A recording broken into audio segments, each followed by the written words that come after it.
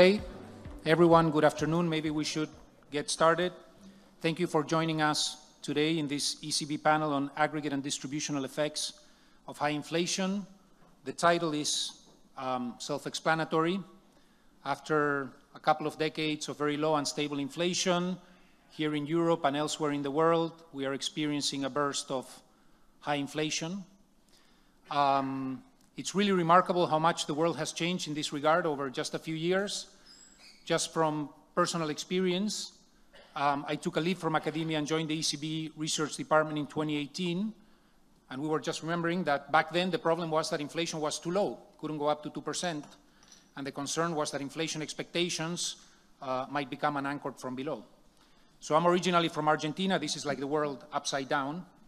Well, now the world is back to normal, at least.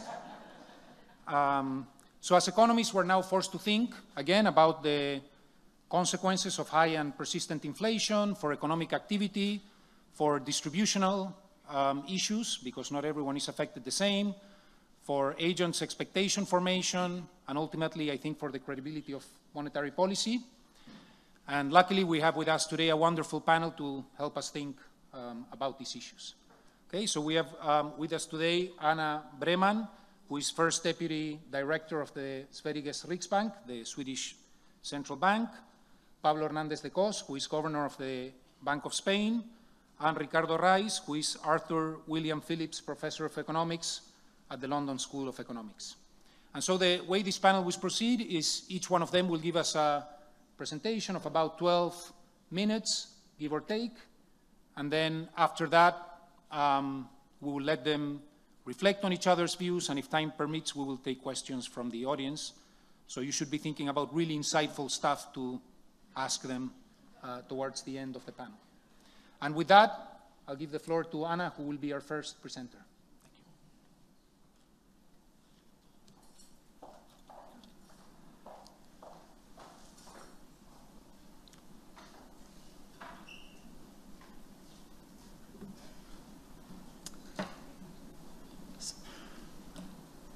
Hello to everyone, and thank you so much for inviting me here. I feel like I really have to start by congratulating Spain on your amazing victory in the Football World Cup.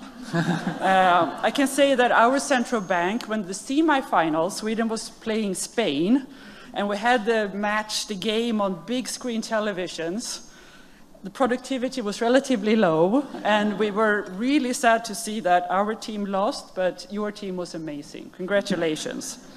Unfortunately, when it comes to inflation, you're also leading right now. We're still at a high rate of inflation. But of course, inflation has turned in Sweden, and I'm confident that it will continue to do so.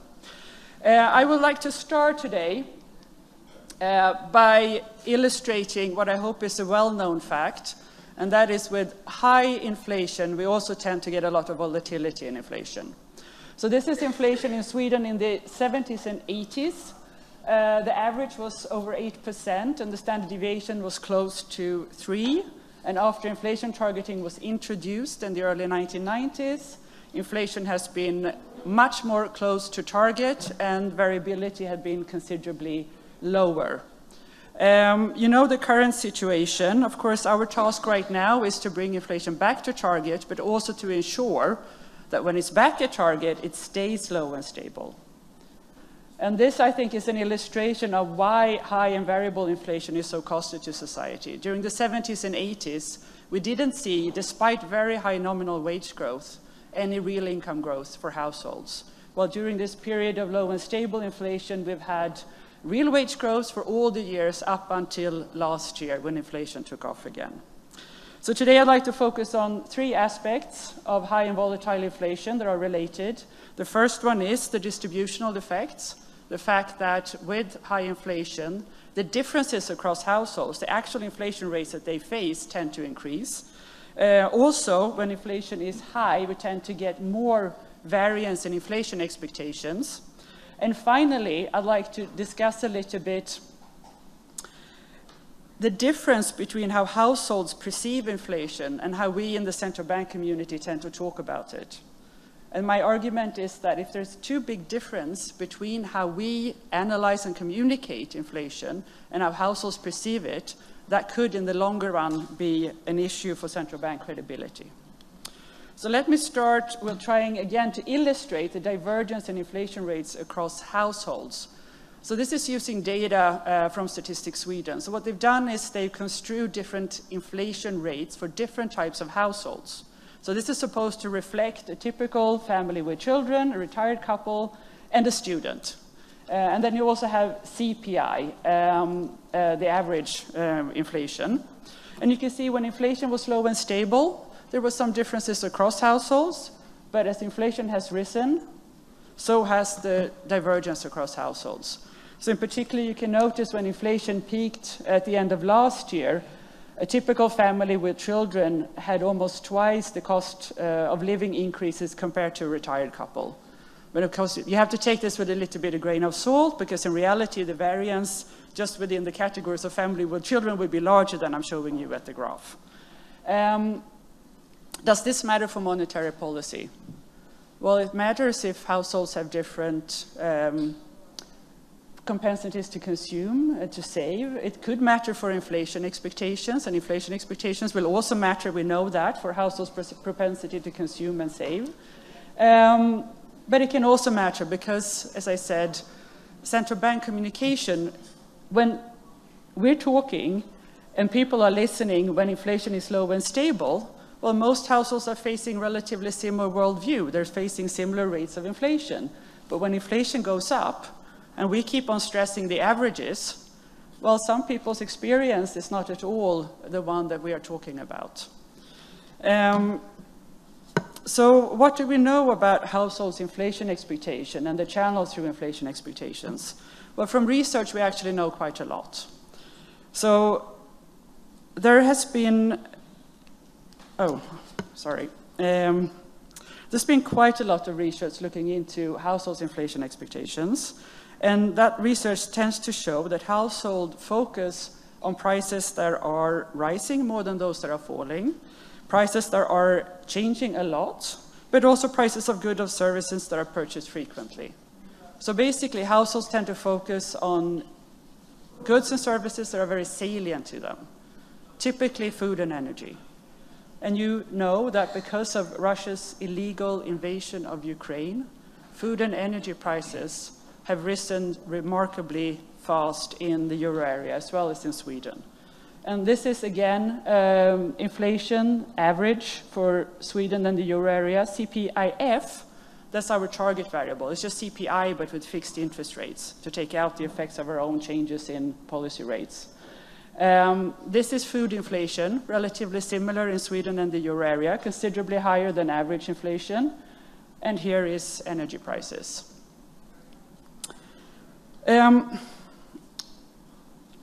So we know that this is likely to affect households' inflation expectations. However, when we in the central bank community, we tend to stress measure of underlying inflation, core inflation, that typically exclude food and energy prices. And for monetary policy, this makes sense. We have to look at various measures of inflation. Core inflation is very important to look at the persistence of inflation. But it had the issue when inflation started rising late 2021, and I'm only talking for my own case and my own central bank, we did underestimate the large indirect effect, in particular from energy prices to other price categories.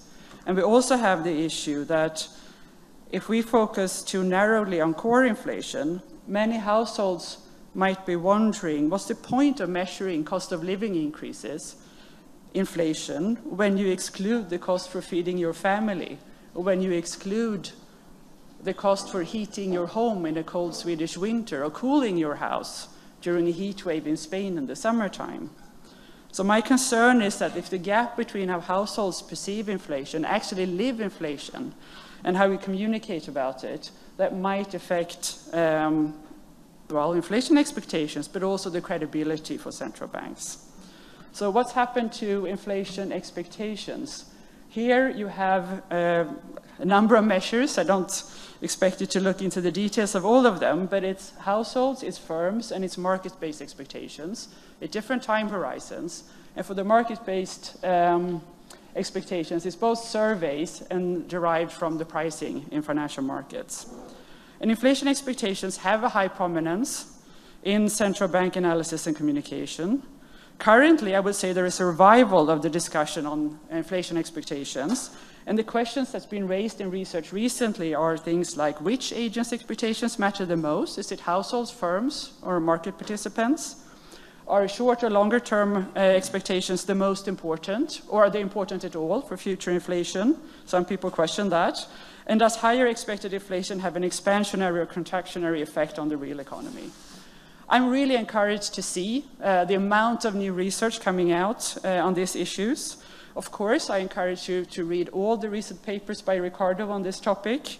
I think also I'd like to recommend, if you want a fast overview of all this literature, the paper that Silvana Tenreiro and her co-author presented at the ECB forum at Sintra gives a really good overview. And some of these papers, they argue that because of the inconclusiveness of the research on inflation expectations, we should be careful and not pay too much attention to inflation expectations when setting monetary policy. For my part, when I've gone through this research, I would caution against not looking enough on inflation expectations. I do definitely think that we need to focus on inflation expectations, and we should look at all these different kinds of measures. And right now, as a researcher, you get quite a lot of variance in the data that might help you find some new conclusions. We should also look, I want to stress, at all different measures. Firms are important, they're price setters, sometimes price takers, but clearly price setters once in a while. Households are important through wage bargaining and through the effect that inflation expectation has on their consumption and savings decisions. But market participants are also important for financial conditions, of course. I would also like to stress that I think that the ones that are the most under-researched are households. So households tend to be overlooked. And if you look at this graph, you can kind of understand a bit why. Well, households tend to overestimate inflation, even when it's low and stable. They tend to have too high inflation expectations. So when you look at the research, you can see that professional forecasters, they tend to do better, but at least so when inflation is low and stable. But as Ricardo has recently pointed out, this is not necessarily true when you're going from a low to a high inflation environment. Then households has actually been better in terms of forecasting future inflation. And again, coming back to communication, if households' inflation expectations are more important in a world with high and volatile inflation, we as central bankers need to consider how we communicate towards households. So normally, because we know that markets tend to react quickly when we do a speech or when we set policy, and we also know from research that households don't tend to react that much to central bank communication. A lot of central bank communication is actually focused on steering financial markets. But that's a dangerous path when inflation is high and volatile. So let me summarize, but give you some things that I would like that would be very informative as a policymaker setting monetary policy in this, well, challenging environment. One thing I would like to see is actually, has central bank changed their communication since the surge in inflation? Have we started to talk more to the general public, or have we changed the way we're talking to try to anchor short and long-term inflation expectations? Of course, I think all research on inflation expectations are highly relevant and important. I'd like to see more, in particular on households, but all research is welcome. And I also like to see, I'm really heartened to see the development of the Hank models. I think that's very important for us, and particularly in these kind of situations when the old data is giving less information about how households are responding in a new environment. So let me conclude just by saying that high and volatile inflation is costly to society. The distributional effects are large. What we can do is to incorporate the latest research into our models and try to improve efficiency of transmission. We think we have to communicate more to the general public. But most importantly, of course, to reduce the distributional effects is to get inflation back down to target. And I'm confident that we will get there. Thank you. Here's some research.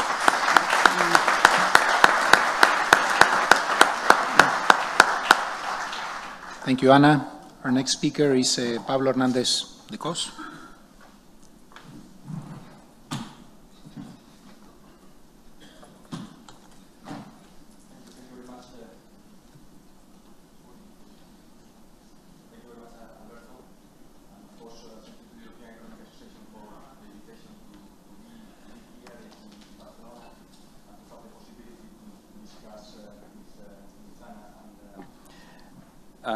And Ricardo, which is always a pleasure. I will be putting the focus in my intervention to one of the topics that have been mentioned by Ana, which is the link between inflation and inequality, or in other words, how inflation affects and redistributes wealth across households. I think we all know that people, we are afraid of inflation because it makes us poorer, but at the same time we also know that these effects are not at all homogeneous, and I think it's important from many dimensions, in particular also from a macro perspective, to look at whether this heterogeneity really matters. I will start by describing the three main channels through which an unexpected, and I will emphasize unexpected because later on I will talk about how these results I'm going to mention are affected when the inflation episode is more persistent, as it's currently the case in the euro area, how an unexpected increase in inflation can affect an individual's wealth. And in the literature, you can find that there are basically three main channels. The first one is, of course, inflation redistributes real wealth from lenders to borrowers. This is done basically by changing the real value of nominal assets and liabilities, as this is what it is called the Fisher effect, or the Fisher channel, or the wealth channel. By real, here I mean nominal wealth in euros or in dollars, for example, expressed in units of a basket of consumer goods and services. In other words, this is basically nominal wealth rescaled by the level of consumer prices. And therefore, the impact of inflation on real wealth is fully, or should be fully, captured by the net nominal position, defined as the difference between your assets and your liabilities. And of course, while inflation will reduce both the real value of liabilities and assets, the net effect on a given household will depend on the share of these assets and liabilities. Okay, this is the first channel. The second channel is, of course, nominal income, and it's referred in the literature normally as the income channel. Nominal income sources, we know, in particular wages, for example, move slowly. In most advanced economies, they are sticky, and therefore, in particular during an initial phase, unexpected high inflation episodes tend to reduce the real value of nominal income and consequently of real wealth.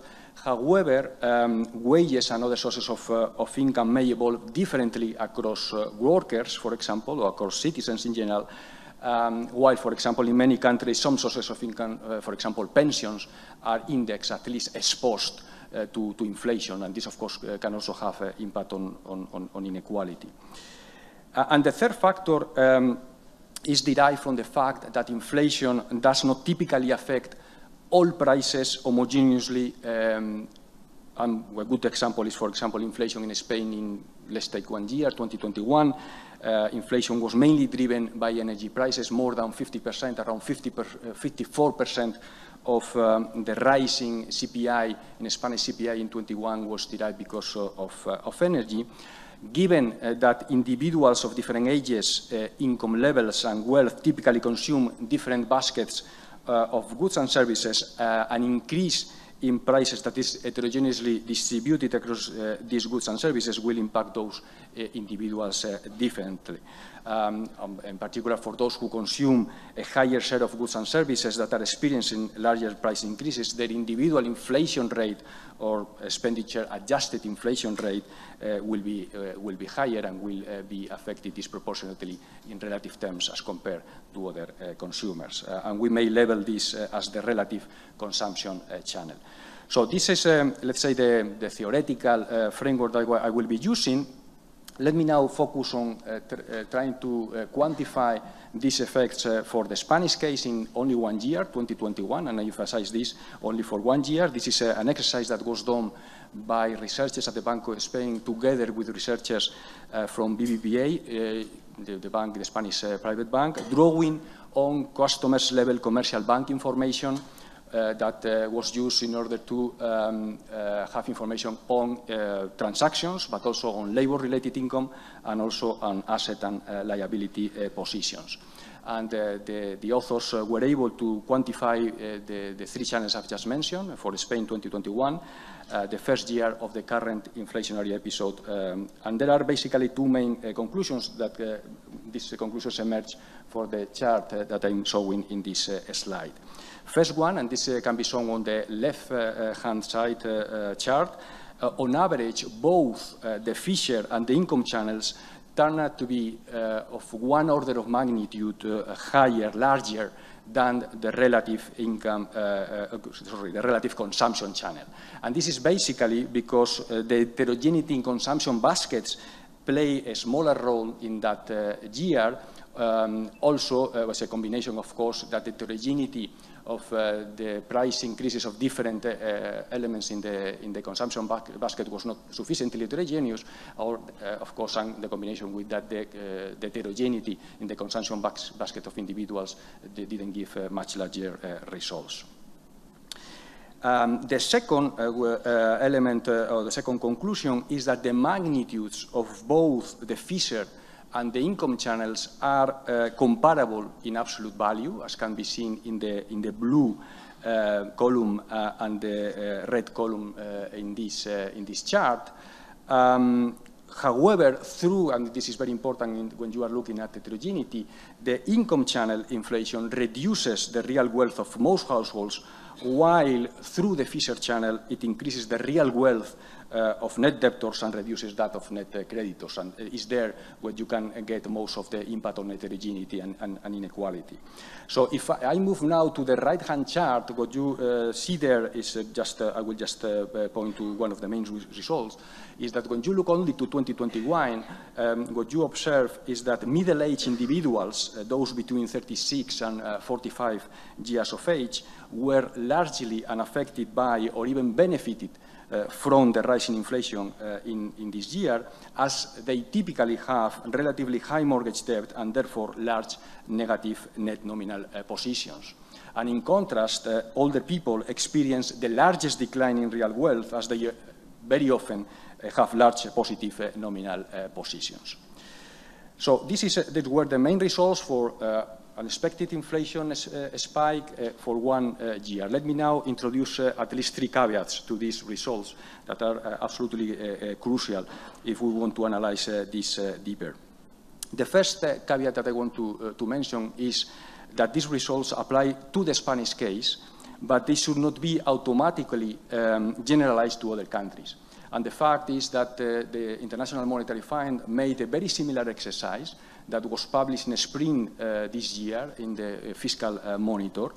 And they follow exactly the same methodology to analyze the impact of these 3 channels, income, wealth, and consumption, of course, on a wider sample of countries, including advanced but also emerging countries' economies.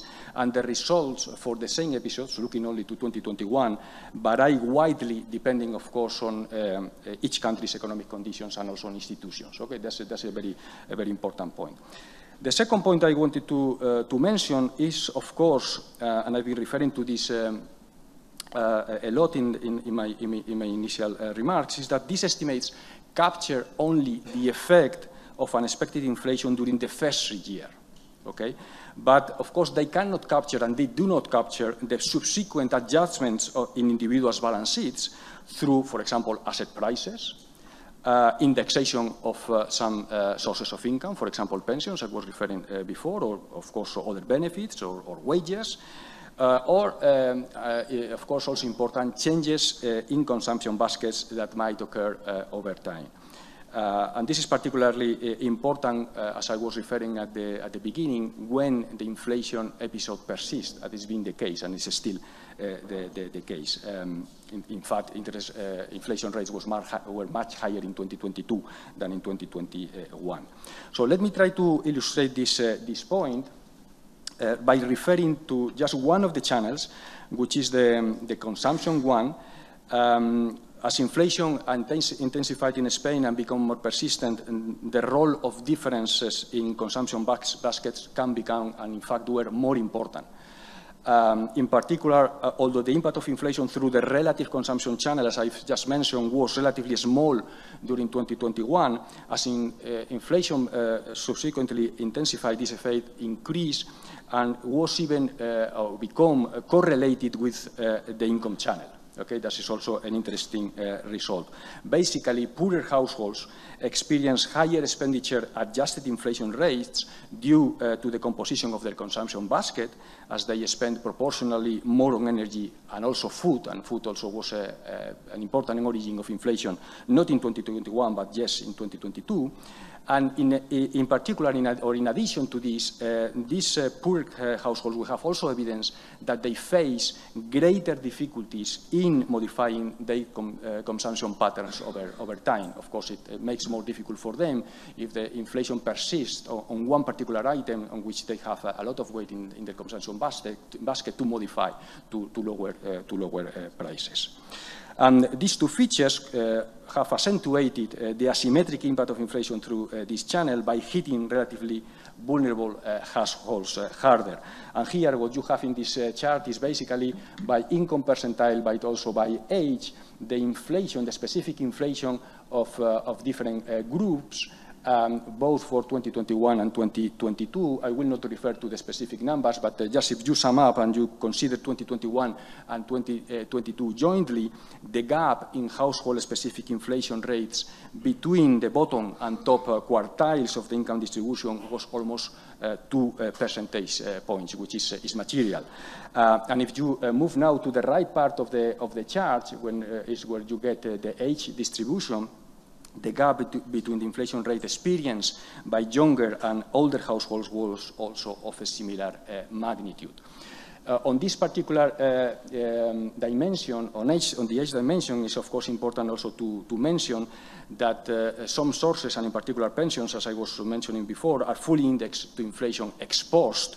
In many countries, of course also in Spain, while wages, we also know that adjust and have adjusted only partially to inflation, and this would have helped to reduce the above-mentioned age gap through the income effect. So again, this is a new element that provides evidence that we have to look at this not only on a point of time, but also over time, if we want to have the full picture of the impact of inflation on inequality.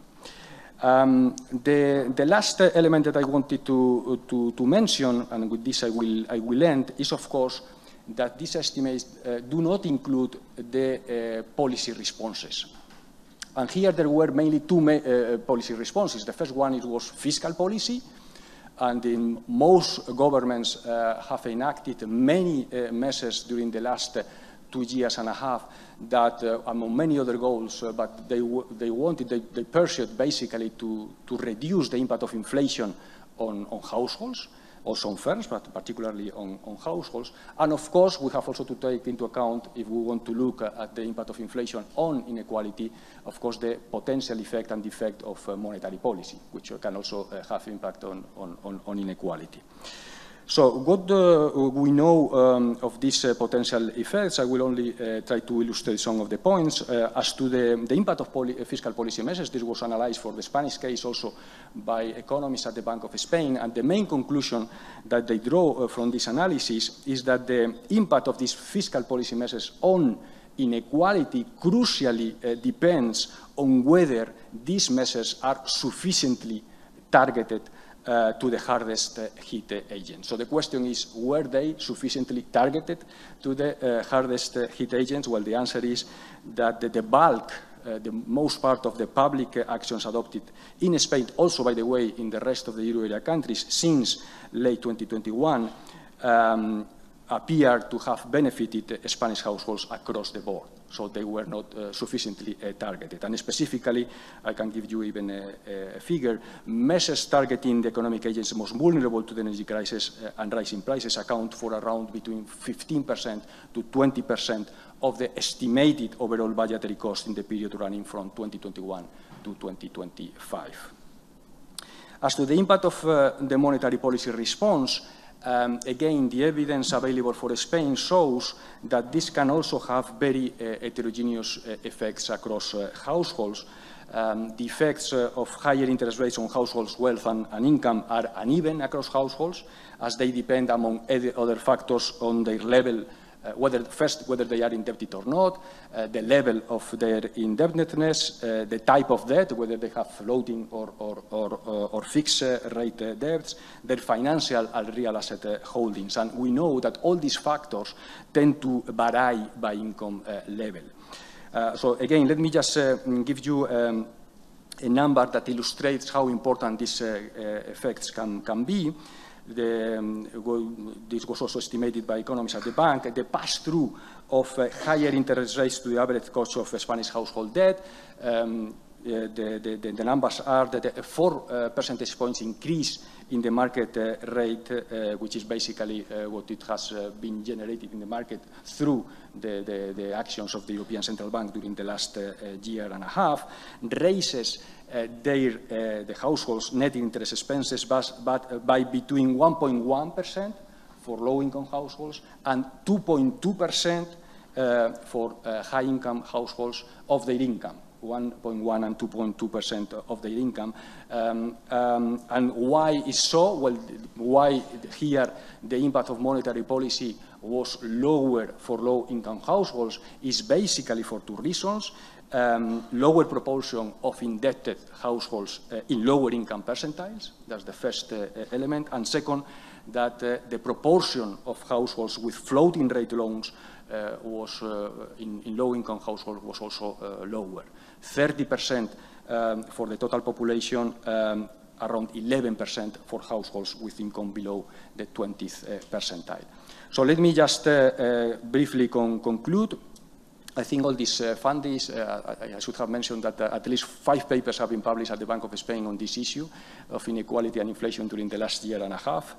And I think all of them highlight that this is important, that an inflation surge has heterogeneous effects on households' real wealth, depending on balance sheet composition, the level and sensitivity of nominal income sources, and differences in the composition of expenditure. Second point, consumption baskets, as well as the ability to shift spending across items in response to shocks, vary again across households and tend to be significantly, this is important, correlated with income and with age. Third, as inflation becomes more persistent than expected, the relative importance of these channels could vary over time. Households will naturally start to shift their asset portfolios and their consumption baskets away from assets whose value is fixed in nominal terms and from goods or services whose prices increases are above average. In addition, we also know wage negotiations will gradually incorporate compensation for past and also expected price increases, while some sources of income, such as pension, will be fully compensated ex post. And this is also very important in terms of the potential long-term impact on inequality. The ability to carry out such adjustments vary across households in ways that can affect how such a shock is transmitted to the economy as a whole. On fiscal policy, 4 point, again, fiscal policy can help to counterbalance these heterogeneous effects on households, but only if they are targeted sufficiently to the hardest hit agents. And here, let me also, of course, mention that if we want to improve the design of public policy, it's absolutely crucial that we combine the information available from on household income, on household wealth, and also on household expenditure. No? So have all this information available and available to researchers and of course to policymakers is particularly relevant. And of course, finally, monetary policy response can also have very heterogeneous effects across households. And in the Spanish case, this is particularly the case with a significant larger impact on indebted households with floating rate loans that, as you know, is one of the characteristics that distinguishes Spain as compared to other euro area countries. Thank you.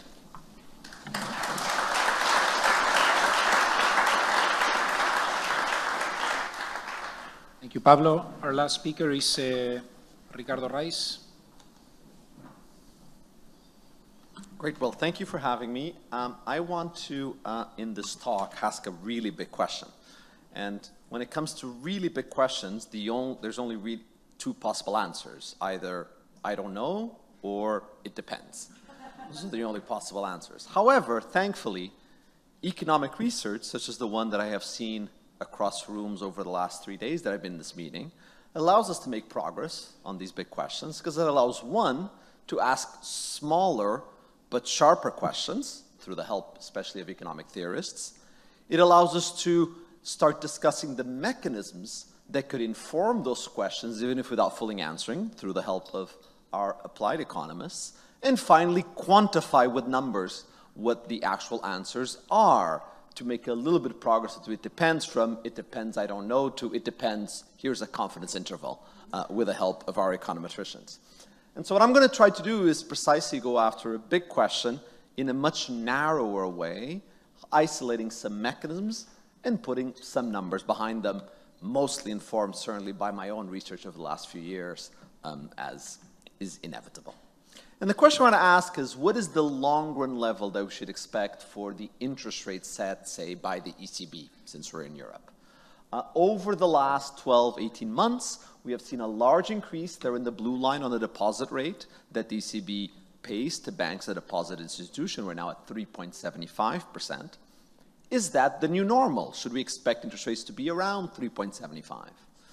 Certainly, for those of you a little bit on the younger side, you think, well, between 2012 and 22, the average interest rates at the ECB were approximately 0%.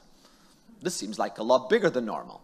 Those who are just a little bit older, though, will remember that between 1999 and 2008, the average interest rate was around 3%, in which case, yeah, we're kind of pretty much around there what the normal is.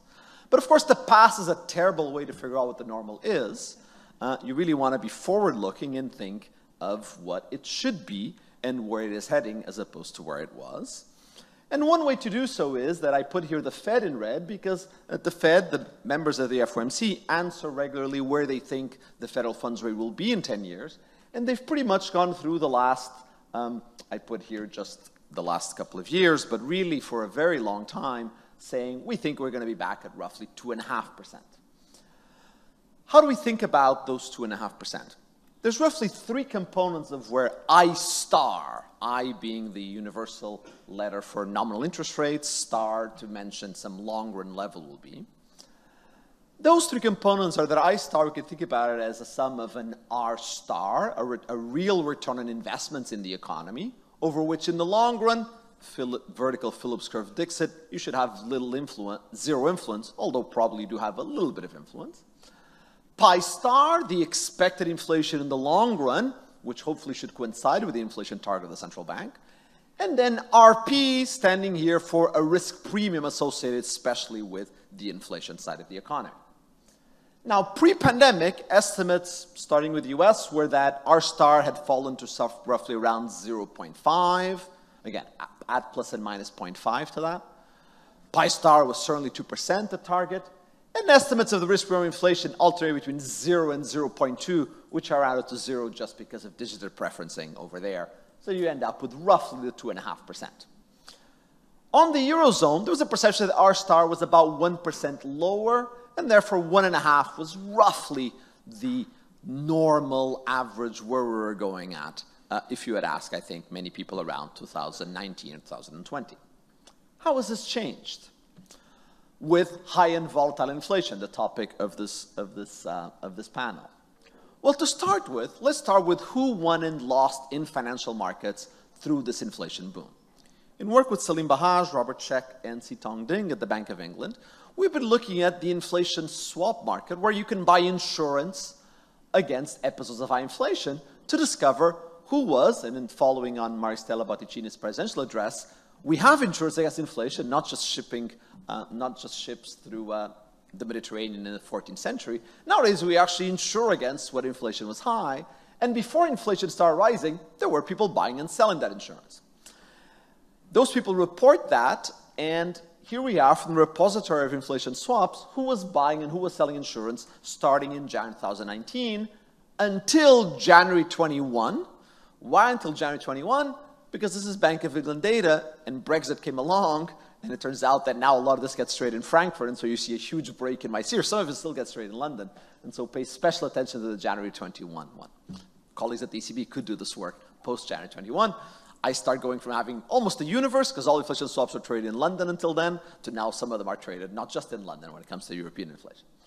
And the short answer is that banks, for about a decade, I could have extended this further, sold insurance against inflation, collected a very nice premium, just like some of the merchants in Maristella's talk. And on the other side, pension funds, for the most part, a lot of the others there are life insurance companies in Europe, bought protection against inflation. What that meant is that over the last year and a half, banks lost money, pension funds and life insurance made money, made money insofar as they got paid for that insurance that they had bought. Interestingly, hedge funds, in yellow there, were pretty much neutral, but they seem to have been the first to catch on to the persistent inflation early 2021, and they've been making very good money ever since. But what's the impact of this redistribution of wealth and who makes and loses money in these markets? What it leads to is a reassessment of where they think expected inflation will be based on their recent losses, as well as their re-update of where they think the risk of inflation are. The five-year expected inflation in the euro area, so instead of looking to the past, let's look into the future and see what financial markets are thinking of where inflations go, has been rising, as you might expect, since 2021, and rising, and rising, and rising, to the point where now it's a little bit above 2.5%, dangerously getting closer to 3% than 2. 5-year is a wonderful measure because you basically go into the price of a 10-year inflation swap contract, which pretty much mimics expected inflation. You look at the 5-year, well, 10 minus 5 gives you the 5, and so you subtract those two expectations, obviously adjusting for the relevant horizons, and you end up with what they think inflation is going to be after this whole episode is over. And so that has been increasing, and that you can get, this was from even the FT just a few days ago, I took this picture. But you really can't take these pictures at face value for a series of reasons. The first reason is that you need to look at what's behind this mean, what is behind this expected inflation. Is it being driven by the right tail, the left tail, or others? And in work over the last couple of years with Jens Hilscher and Alon Raviv, we've been developing the methods to go from option prices on those swaps into actual probabilities of what inflation will be. A very important adjustment here, which only applies to inflation options, not to the equity and interest rate options that the literature is developed on, is that when inflation is high, if I've bought insurance against inflation, good news, I get paid, but bad news because that euro is worth less. And that leads to a very important adjustment that leads to a lot of the literature, I think, up until a year ago when we wrote our paper, getting a lot of these probabilities very wrong because you had forgot the fact that high inflation diminishes your return. There's also need for adjustments for risk and adjustments of horizon, which are a little bit longer to explain, and so I will have to skip. But when you do those adjustments, what you see is that through this inflation process, it's really been a shift in distribution with mass on the right tail and no real change over the last 6 months. That's the blue and the orange one. That is that the increase in inflation, expected inflation on the average, has been driven by a fear that inflation will be higher on the upside. Now, a second thing is you want to distinguish, or you want to look at the risk premium together with the expected inflation part, because those measures included both. And on that is very hard. There's an entire literature, most of finance in some ways is trying to measure risk premium. But when it comes to inflation risk, there's two things that one can use. This is current work that I'm doing with my colleague Ian Martin. Is that on the one hand, I can separate the risk that comes from inflation alone from the risk that comes from covariance of inflation with market returns. And when it comes to the covariance of market returns, we have previous work by Ian on putting bounds on that risk. And when it comes to the risk on inflation, we can also come with bounds on it from precisely the options that I showed you on the previous figure. And when it does that bounds, what ends up with, depending on the horizon, as well as how bold or conservative you want to be on those bounds, and that's what those formula tell you, that point to risk pyramid inflation have increased by around 0.1%, if you look at the conservative ones, to 0.25%. In other words, those guys who lost money, the dealer banks, if you want, and the others, are now putting a higher risk that inflation will be high. The right tail, those outcomes of high inflation, they're requiring a little bit more risk compensation. Next comes liquidity premium, very important. And so in the work that I've been doing with Salim, Rob, and Seetong at the Bank of England, we've been trying to look and estimate market structure, demand and supply functions for those dealers and those buyers, both at short-run and long-run horizon markets in this protection for inflation risk. And what we're finding is that at the short term, fundamentals account for at most 20% of that risk, whereas in the long run, they account for almost as much as 80%. What that means is that when you do it something like a 5-year, you have a lot of liquidity noise in the first 5 and much less in the other 10. And as a result, that adjustment can get quite distorted by the presence of this liquidity premium. Okay? What that means is that when you look at measures, especially at the shorter horizon, and let me focus you here on the right-hand side, what you have is that the market prices very much overshoot what the fundamental is. In other words, a little bit of good news to Pablo there, that increase in the 5-year is an overstatement by something like 20 to 30 basis points, having to do with just the pressure in the market of more people wanting to buy protection against inflation and dealer banks being limited in their risk ability to supply this. That pushes the price of the insurance up and leads to a misleading increase in the perceived expected inflation in the future, which therefore should subtract for you from what you saw before. So, moving to the last point, we've done the pi E, we've done the pi star, we've done the RP. Let me now talk about the R star. Of course, the great fact of the last 20 years has been that decline in R star in government bonds across the whole G7 or even the advanced economies by as much as 3-4 percentage points.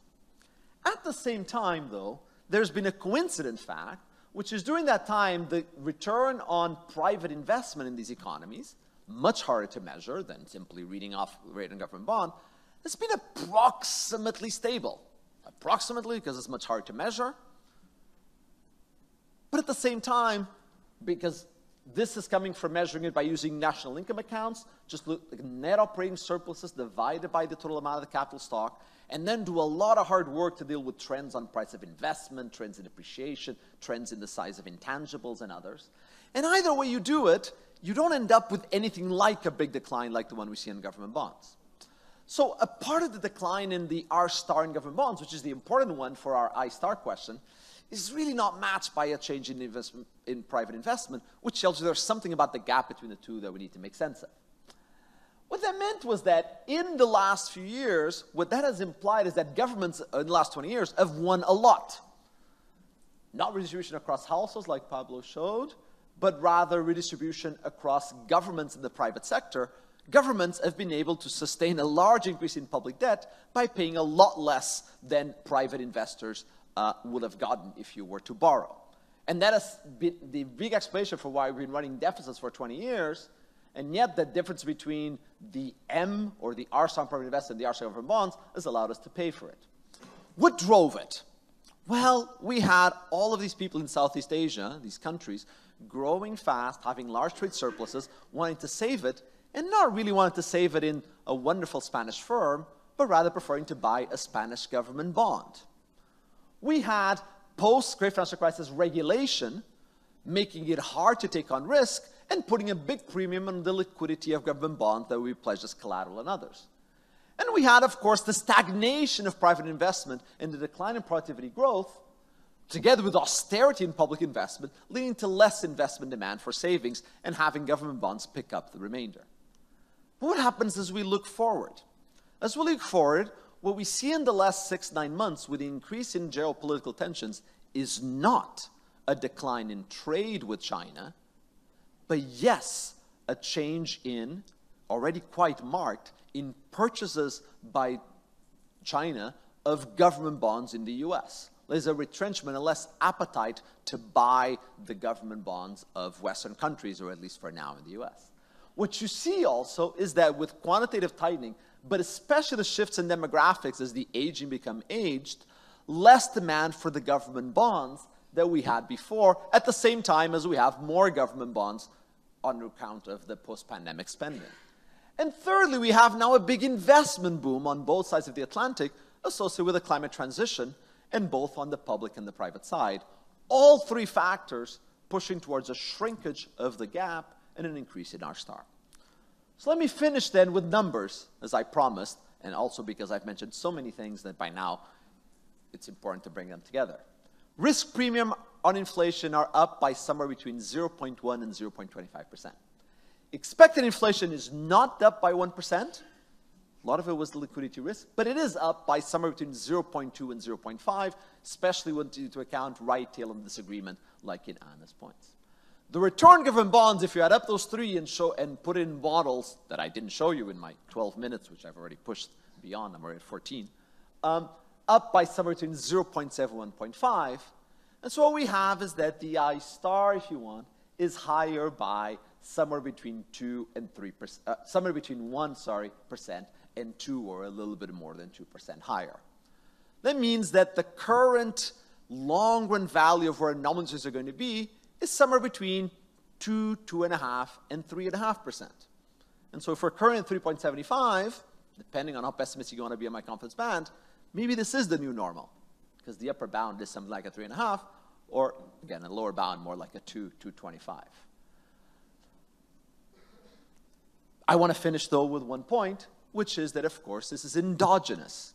If a central bank thinks that it's going to end up at 3.5 versus going to end up at 2%, that's going to matter insofar as whether it thinks that right now it should raise rates a lot more or a lot less, given that we are not at the long run and inflation is above target.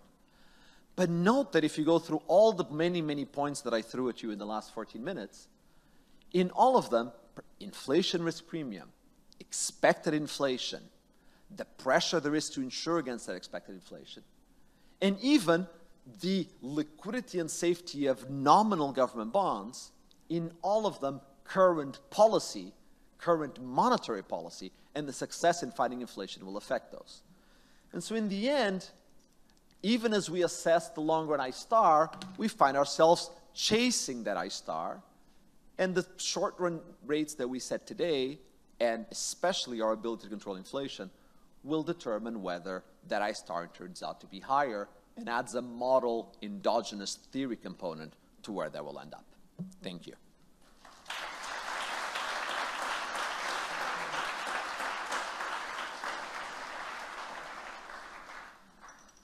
Thank you very much, Ricardo. Well, we started a bit late, so we have around 9 minutes, and I want to give you each a chance to reflect on each other's views, but since we don't have time then to take questions, I would like to take 2 questions beforehand, and then I'll give you each a few minutes to reflect on what has been said in the panel and to the questions as well. Okay, so maybe we can take 2 questions from the floor, if there are any. Thank you, Ricardo, and all of you for excellent presentations. Klaus Schmidt-Hebel from Chile. Brief question on temporary shocks vis-a-vis permanent policy responses. What if this shock is temporary? The inflation shock, the inflation expectation shock, the ultimate increase in I star, which you advocate, just fades away as inflation is back to more normal, I don't say 2%, 1%, but more normal than what we have seen in the last 24 months. We have one more question, and then...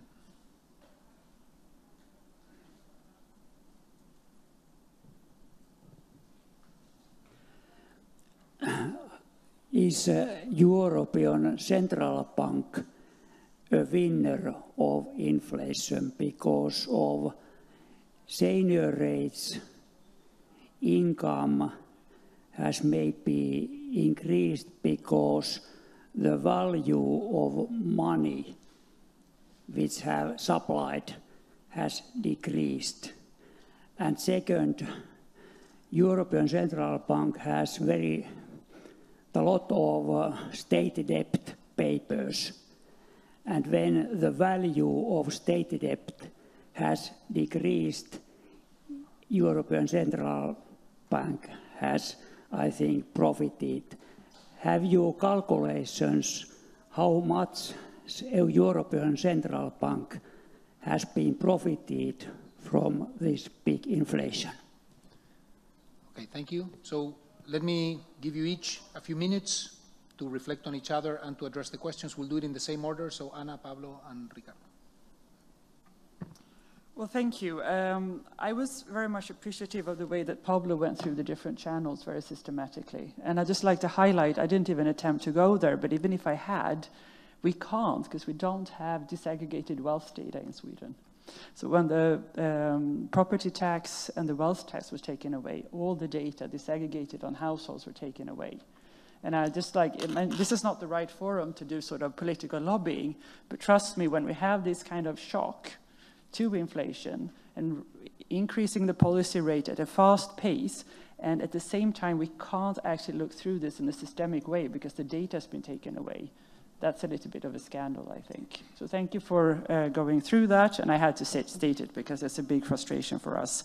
The other thing I'd like to point out is just when we look across different households, you mentioned that poorer households, and you can show that in your data, were affected the most. But there's more effects on poorer households than you get just from their pure consumption baskets. And that's the dynamic effects, the fact that poor households can't change their consumption patterns as much as richer households. They can't invest in energy saving, they can't substitute an expensive brand for a cheaper brand. So there are all these kind of effects, and I think it'd be also interesting to see some research because it will affect consumption patterns going forward. That's very short comments, but thank you. Well, thank you. I will make 3 comments on Anna's and Ricardo's presentation, and I will also touch the second part of your second question. So, not that I disagree, on the contrary, I want to maybe to emphasize 3 issues that were mentioned, one two by Ricardo, one by Anna. I mean, first, perhaps coming back to Ricardo's presentation, I cannot more than agree, and this is very important, that when analyzing from the monetary policy perspective, inflation expectations calculated by markets, is absolutely crucial to clean this data of the risk premium and the liquidity premium. And the results that you get, Ricardo, in terms of course, this morning, for example, these swaps were leading to an inflation expectation for the 5-year and 5-year for the euro area of around 2.6, between 2.5 and 2.6. If you eliminate the risk premium, which is positive nowadays, then the inflation expectations driven by calculated with this number is very close to 2%. And this is why we at the ECB remain confident that inflation expectations are anchored, which doesn't mean that the risk premium component is not informative in itself. It has changed a lot. I mean, if you look at the numbers 4 years ago, before this inflation episode took place, this risk premium was even negative. So the fact that now it's positive and it's, I mean, the absolute value is high is informative of the uncertainty that the markets have, and of course that this uncertainty goes in the direction that they might expect higher inflation in the future, which of course is also important from the perspective of monetary policy making. Then second, on this issue of R-star, I buy completely, Ricardo, and I would say that this is the main argument that I buy nowadays on why R-star might have increased, that this is due not to demographics. I haven't seen any change in demographics in the last 3 years, apart, of course, for the dramatic bleak of the pandemic. But I mean, the evolution of dependency ratios, etc., were completely anticipated before this have not changed. Productivity, that was a second argument that was given in order to justify lower star. I mean, we might expect higher productivity because of international artificial intelligence, we'll see. At the same time, there are some factors like as deglobalization that might go even in the opposite direction, so we'll see. But the fact that we have higher public debt, both in emerging and, of course, in developed economies, so the stock is higher, and there are some arguments in the supply and demand of these bonds that might have changed that could lead to a higher R star. Whether, I mean, on the precise estimates that you provide, I mean, we can discuss, but I think this is a point that that is absolutely valid, and which, in any case, from the perspective again of monetary policy, I mean, if you compare the R stars that you estimate today as to the numbers of the official interest rates of the ECB, I think we can still keep this sentence that our monetary policy is nowadays in restrictive territory, which is, of course, also very, very important. Then one issue about Anna's presentation, it's just a confirmation that I think that inflation expectations are very relevant. In particular, as you said, because it's crucial for the credibility of the central bank. To a certain extent, inflation expectations are an instrument of the transmission of monetary policy. And this is why it's so relevant that we communicate, in particular with the public, but also that we act. Because, of course, we know that there is a clear correlation between the increase in inflation expectations of households and the observed inflation that they have. So it's not communication might not be sufficient in some cases, or in particular in these episodes. No? And then finally, on this question on public debt, central banks, etc., well, maybe two considerations. First, this idea that an increase or a tightening of monetary policy or higher inflation, leads to, basically using my argument of the wealth effect, to lower real debt, and that then the government benefits from it. I mean, it's true. I mean, if the effects, you take the effect for 1 year, and it's a transitory effect on inflation. But in this inflation episode leads to higher interest rates because the inflation episode persists. Then the evidence that you have is that through this increase in interest rates, the net effect of all this into public debt is first, and then into public debt is even negative. And then second, on the impact of the current tightening on central banks, well, in terms of the profit and loss accounts of our balance sheet, you perfectly know that many central banks will enter into negative territory. So there will be also a negative impact on the public deficit of many countries because the central banks will not be in a position to transmit, these revenues to governments. Thank you, Pablo. Ricardo, you can close in 3 minutes. Okay, 4 points in 3 minutes, reacting to the previous two talks, but mostly without Anna and Pablo as my audience, but you as my audience. First, on expectations, Anna summarized very clearly how much we've learned, how useful it's been. I want to leave you, the researchers in the room, with a question that I think is absolutely central for Anna and Pablo, and which I don't feel confident at all in, and you should research, which is, at what point, as we think about bringing inflation down, as we're bringing it down, does it make a difference if we are 4 years above 2% versus 5 years versus 3 years? In other words, what should be our sense of urgency? Now, obviously, communication should shape expectations. Expectations disagree, different agents disagree. But to what extent is it that as we start trying to converge too slowly from the up to back to 2%, this starts becoming entrenched in that people stop not trusting you, they start saying, I don't care about communication anymore. It's now been 2, 3, 4 years of inflation above. I don't have a good answer for that. I have some models that give me some answers, but that I think is a fundamental question on expectations for the next question that we don't have. Second, on, oh, I got this in my hand already. Well, let me go to Klaus first. I think you put very well, I think, the question that I posed of the endogeneity of the I star. I think, again, it goes back to, I think there's a natural tendency in the literature in economics in monetary economics to say we want to smooth interest rates towards the target. But there's also arguments to actually overshoot as opposed to smooth, precisely insofar as that overshooting can change the long-run target. And so when you ask how transitory or how temporary it's going to be, my answer is precisely, well, that is an endogenous object, and absolutely, if we are more successful or maybe overshoot, then maybe that I star will end up being lower to start with. So I think sometimes overshooting is seen as a failure. In monetary economics, there's many ways. Certainly the Taylor principle teaches it's not. Overshooting is actually the right thing to do, both on interest rate and actually on inflation, but that's a different discussion. On seigniorage and the losses of central banks, let me just note that if you think of seigniorage as the printout from currency, it is a fact that as inflation rises, that tends to increase. But that elasticity, which I estimated some years ago, is very small. In other words, the idea of let's print money to pay for the government's expenses, a very bad idea that has many centuries of history, is okay if you print to get 50% inflation, and then you get a couple, maybe 4 or 5% of GDP.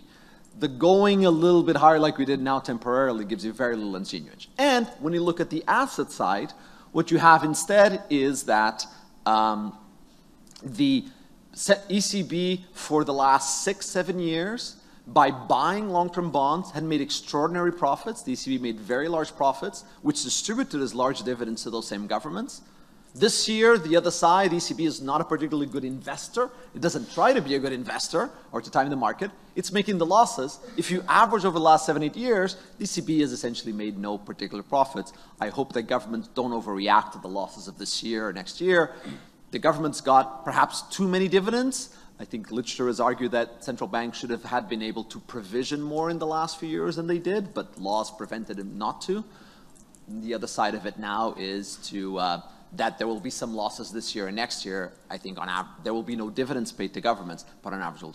And then I'll end up with, although Pablo already mentioned this, which is why I skipped to the fourth point, which is that from the perspective of economic theorists here in the room, the last 2 years of inflation, if you think about it, we had a pandemic with a gigantic amount of spending. And when we have a gigantic amount of spending, it used to be with wars, this time was a war against a pandemic, yeah, you get a burst of inflation that inflates away a little bit of the debt. We even have work going back to Lucas and Soka that says that's actually optimal. So let's also not overreact about the fact that we had a little bit of inflation. That's actually optimal public finance theory, that happened. It is part of paying away the debt to inflate a little bit. But, as Lucas Stokey theory teaches us, and as the experience of countries like Spain and Portugal and others teaches us, and that was the point that Pablo made, but I really want to repeat it to emphasize it, unanticipated inflation can be an okay way to do public finances every 50 years when you fight a war. But if it becomes anticipated inflation, if central banks lose credibility, if we start expecting inflation, that increases the burden on the government, that increases the cost of public finance, and that increases distortions with it. And that is why it was so important to have an independent central bank with an inflation target, ensuring that these things happen once every 20 or 30 years in an unexpected way, but on average we can rely on the central bank to deliver 2% inflation, and why it's so important to keep to that target. Okay, thank you very much. Join me with a round of applause.